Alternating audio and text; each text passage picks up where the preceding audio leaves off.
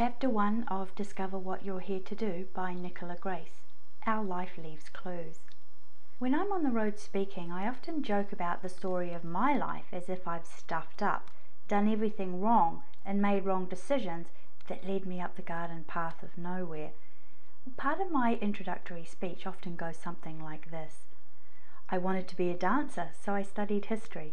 I wanted to live in a tropical country, so I moved to Wisconsin. I wanted to marry an American, so I married a Canadian. I wanted to be married forever, but I got divorced 3 years after getting married, and we laughed together. Depending on what perspective I take, that story could be tragic or liberating. It could tell the story of me not ever really committing to what I truly want on the one hand, but on the other hand, it could tell the story of perfection beyond my current understanding. A perfection that can only be realized on hindsight or with deep reflection on the true meaning behind all the outcomes of the decisions I have made. Had I not learned history, I wouldn't have been able to have made history as I did when I stepped up to save a billion-dollar change agent industry from ruin. If I hadn't moved to Wisconsin, I never would have become a transformation facilitator I am today. If I never married my husband, the proud Canadian, I never would have experienced profound love. We are constantly making choices. Each of those choices will often lead to a different outcome, sometimes the same outcome. Regardless of what choices we make, we get regular feedback from life as to whether or not we are living on purpose and fulfilling our higher reason for being here. I found that no matter what choices we make or where we end up in life, we have never been abandoned by our soul, that thing that animates us and allows spirit to breathe life into us, the deepest part of ourself. The soul sits there in every outcome, perceived good or bad, and it communicates to us, providing us with clues throughout our life. In fact, those outcomes might even be a clue from our soul that we are on or off track. That being said, the story of our life is a story of a series of clues. We all have a story. We all have clues we can follow. It's our job to find those clues, learn to decipher them, and then follow them. When we do that, we will experience the best outcomes that are possible in our life. When we don't follow them, we'll get feedback in the form of depression, despondency, irritation, frustration, personal dramas, and sometimes even personal disasters. These types of feedback are clues we're off track or there's something for us to learn. In this book, you will learn how to read those clues. To help you with that process, I have a free manual and discovery sheets and a mentoring session to accompany this book. And you can go grab that gift at discoverwhatyouareheretodo.com and follow along with the processes in this book, or you can scan the QR code. My story has been telling me all along what I was here to do, but it took me some time to put all the pieces together.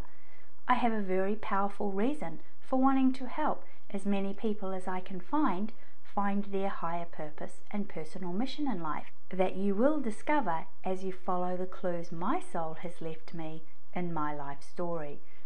I've always been an educator.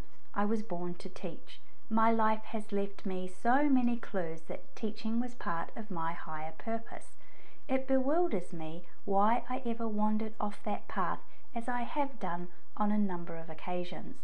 Well, even in those times I have been an educator, I used to think I was teaching the wrong subject matter and I had finer distinctions to learn. In fact, I would say I started life out with a little confusion as to what to teach, but I got it right in the end. You see, when I was 5, I taught the boys to use words they weren't supposed to use. I'm pleased to say I'm a lot more inspiring now with what I teach. I started out my professional life as a history teacher. I went to university and studied history and education, but during my final internship teaching at an all-girls school, just 6 months shy of graduating with both a bachelor's degree and a teaching diploma, I dropped out. I had a rather dramatic communication from my soul. It was time to move on and expand. In the middle of a class, teaching Russian history, I had to race out to the toilets to, well, vomit. As I was driving home from school that day, a sinking feeling in the pit of my stomach told me something was off. But I didn't know what to do about that. So I went back to school the next day, and at the end of the day, driving out of the car park, the front axle of my car broke, and I had to get the car towed to the nearest garage. Well, over a cup of tea with my mother, a Buddhist feminist, who gently, she said to me, "Your soul is trying to tell you something, because this isn't what you're supposed to be doing." Well, I was confused because I thought I was born to teach, but the sinking feeling in my stomach was telling me my mother had a point. Still not sure what to do instead, I picked up my fixed car and went back to school to teach the Russian Revolution to 14-year-old girls who were more interested to know if I had a brother and was he handsome and available. Driving out of the car park that day, the rear axle of my car broke this time, and I came crashing down to earth once again. I took it as a sign that teaching history wasn't the vehicle for my life purpose or the next part of my journey. Apparently, I needed 3 signs. Well, not knowing what it was I was supposed to do, I took off to go find myself by travelling through Southeast Asia and meditating with the Buddhist monks in Thailand. While that was an amazing, expansive and eye-opening experience, I didn't find myself. I found head lice instead, as one often does travelling through Southeast Asia. So I went back home to New Zealand and I decided I better follow my passion because it seemed like the logical thing to do. I didn't want to end up doing something that would make me vomit again. My passion at the time was contemporary and jazz dancing. I loved to dance. I learned ballet as a child, and because I didn't have the body type of a ballerina, I never considered ballet as my purpose or career path. But like so many other little girls, my big dream was to be a prima ballerina. Contemporary and jazz dancing was the next best thing. Contemporary and jazz dancing was the next best thing, as the art form was far more forgiving of women with bodies beyond their skeletal structure. I auditioned for a newly forming contemporary dance and education company, and I got in. We toured schools performing and teaching dance, which I loved. Here, I was teaching, only teaching something I was passionate about, but I still didn't feel fulfilled. Something was still missing. Fast forward a few years, at the young age of 25, I'm sitting on a dance floor at the summer school of the London Contemporary School of Dance in England. I had a dream to audition for their school and advance my career as a choreographer, or so I thought. My teacher hobbled into the room with 2 walking sticks, having had both her hips replaced. This particular morning I was feeling very heavy, still jet-lagged from the long trip from down under. I was also tired. I summoned up every last little bit of energy to sit up straight when the teacher said something like, "I always say morning class is like suicide. You die only to be reborn again." I caught a glimpse of myself in the wall-to-wall, floor-to-ceiling mirror as she said that. This light flashed out from my eyes. The look on my face was unmistakable. It was the face of misery. Tired, hungry, and heavy at 115 pounds, desperate to get down to 99 pounds so I could be happy. I looked like I wanted to disappear from the planet. And my teacher's voice had faded out at, "You die." I didn't hear the "to be born again" part. I only know she said that because I asked my classmate to tell me what she had said. After class, once again I found myself walking out on my career. Only this time it was my dream career, the one I always wanted. I love dancing, I still do, but I was hungry and miserable. I've been a round peg trying to fit into a skinny rectangle, and it wasn't working. Lost, with no idea what to do next, I went trekking with friends in the French Alps. We stayed in the village of Le Grave and walked through the trek of the beautiful La Mahire mountain. From our hotel the view was stunning, breathtaking and expansive. We set out on a warm spring day, and on our return we stopped to sit and be still, enjoying the sun, this spectacular mountain with its stunning glaciers, and we fell asleep snuggled up to the mountain. I fell into a very deep sleep, the best sleep I had in a long while. As I awoke, I felt something breathing inside of me and through me. I heard a deep, wise voice say on its out-breath, "You will gain enlightenment here." Thinking that literally meant I'd gain enlightenment in France, I had nothing else to do and no other direction to go in, so I left London and I went to stay with friends in a small village at the foothills of the majestic Mont Blanc on the Swiss-French border. I spent several months of intense meditation, reading and contemplating, waiting for enlightenment to happen. One morning, around 11 a.m., I entered into a deep meditation during which that breathing I felt on that mountain that day was breathing through me again. This time I got a visual. I saw come up from deep within me a heart-shaped ancient presence, and by heart-shaped I mean the real beating heart.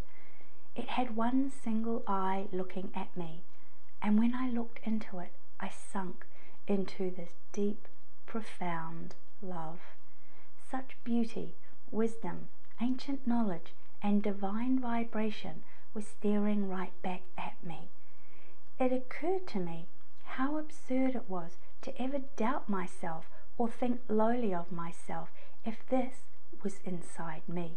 I came to recognize this visual image as a symbol for my heart-soul connection, that part of me that connects me to the divine, to ancient knowledge and wisdom, to my blueprint for this lifetime, to love, to beauty, to joy, to bliss, and to magnificence. That heart-soul connection, I have discovered, lies within each and every one of us. It lies within you.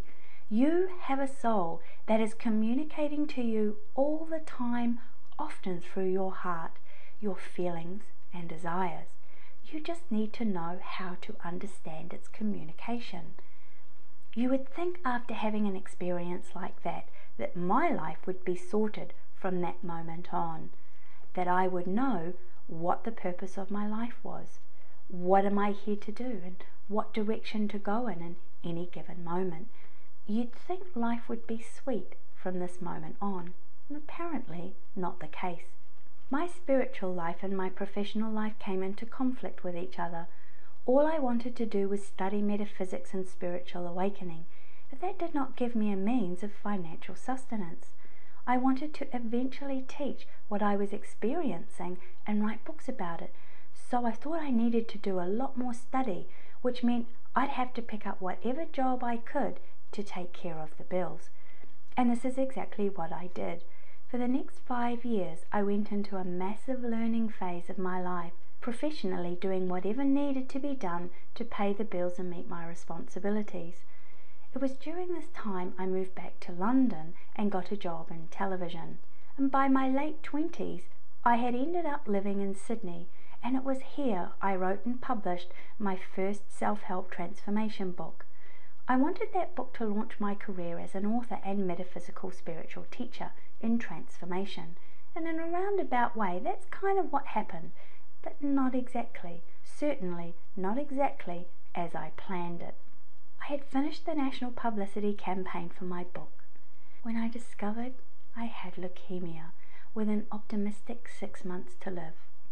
I was facing the impossible wall of finality. I woke up the morning after I received the news feeling really sad, at the lowest point, sobbing hard, just when I thought I couldn't cry any more or feel any worse. I heard a small young girl's voice, and a vivid image of me when I was 7 flashed in my mind. My little 7-year-old girl inside cried out in a faint and soft voice, "But I haven't done what I came here to do yet. I don't want to die." I lost the plot at that point. The Hoover Dam of despair broke loose. I felt so disappointed in myself that I'd let this little girl down. I failed her. So exhausted I couldn't express my tears of despair anymore. My mind became really quiet. A stronger voice came up from the depth of my heart, and she said, "I want to live." That was 20 years ago. Through a series of profound awakening experiences and working with a naturopathic doctor, I live to this day free of leukemia. I knew my life had been spared because I had something to do. I had a higher purpose and it needed to be fulfilled. Still, not being exactly sure of what that was, but knowing it had something to do with teaching transformation, I began teaching the process of transformation I had been through. And that took me to a teacher's academy for a course in miracles in America, where I lived a life based on transformation, teaching, and service. I became a teacher for A Course in Miracles International and travelled extensively, facilitating awakening experiences.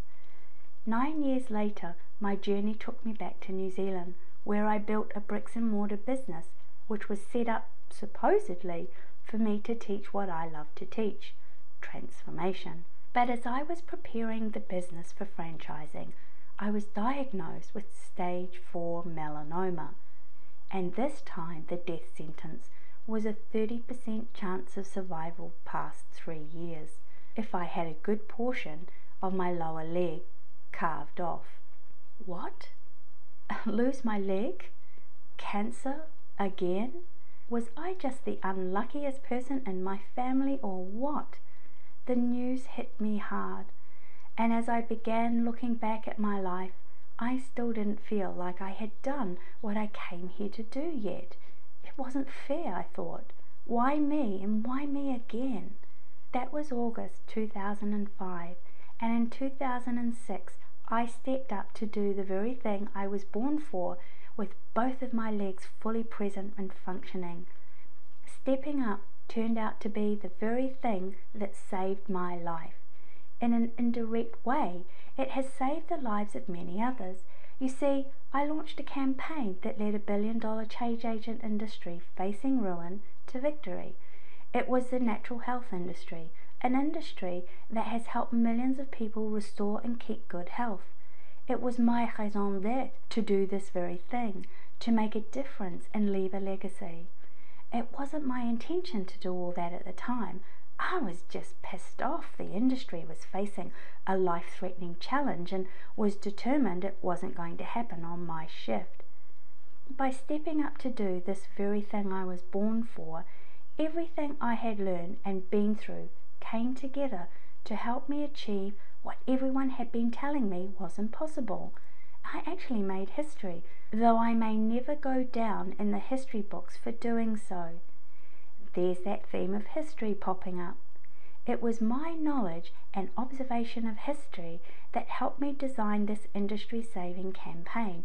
It was also my experience in transformation and working with the laws of nature that together in harmony led a victorious operation. I taught the principles of how and why this campaign would be victorious to industry leaders and consumers. There's that theme of teaching metaphysics and transformation popping up. Part of the campaign needed some drama to get the attention of the media, so I staged a number of theatrical events to achieve that. Here's where my years of experience dancing on stage and staging dance theatre productions got used. We were also facing impossible odds. For 7 years this industry had been working hard to avoid the disastrous decision about to be made that would bring most of the businesses within the industry to a close. 7 years of hard work, and in the 11th hour it looked like they would fail. I knew what it meant to face impossible odds. I'd overcome impossible odds when I faced my 6-month expiry date.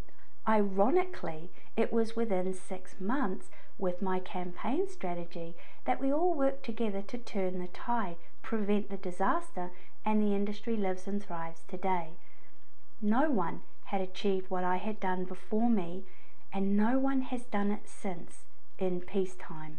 That fact is what motivates me to help agents of change and social entrepreneurs transform big obstacles into even bigger results so their missions to transform this world succeed. I shouldn't be the only one achieving this type of success against all odds. The industry honoured me with an award in my role as a spokeswoman for the not-for-profit I founded to implement this campaign. It was a grand experience.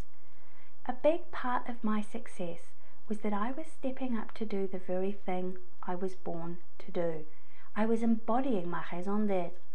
By stepping up to my higher purpose and personal mission, I was engaging mighty forces, seen and unseen, that clamoured forward to help me achieve my mission. Because I knew I was doing the very thing I was saved from cancer to do, somewhere inside of me I knew I couldn't fail. I had certainty of the outcome and wavered not for 1 second. At the beginning of this chapter, I started out by saying that depending on what perspective I take, my story could be tragic or liberating. It could tell the story of me never committing to what I want on the one hand, or on the other hand, it could tell the story of perfection beyond my current understanding. That perfection I did realize in hindsight, and with deep reflection on all my life circumstances and activities. I connected them together like dots on a page with the stroke of a pen to find my higher purpose for me being here. I discovered how my past had prepared me for my life's work, and how I could take what I learned and share it with others. In this way, I could help others connect their life events, make meaning out of their past and present, so their future could be lived on purpose, in joy, and that they can reach the satisfaction of making a difference. Your life has left you clues. Your soul is communicating to you constantly. It's up to you to decipher your soul's messages and be about being the magnificent self that you are. This book is intended to help you do exactly that. I encourage you to write your life story and highlight the themes that come up from it. See how they connect. Throughout this book and the complimentary Discover Sheets manual that goes with it, I'll be walking you through some processes of finding those clues and joining the dots so you can discover what you are here to do. I also have a recorded mentoring session with me that I'd like to gift you. You can use the manual to work alongside reading this book to find your clues and follow your path to the very thing you were born for. Remember to pick up those complimentary discovery sheets, and you can buy this book at discoverwhatyouareheretodo.com. Thank you for listening. Bye for now.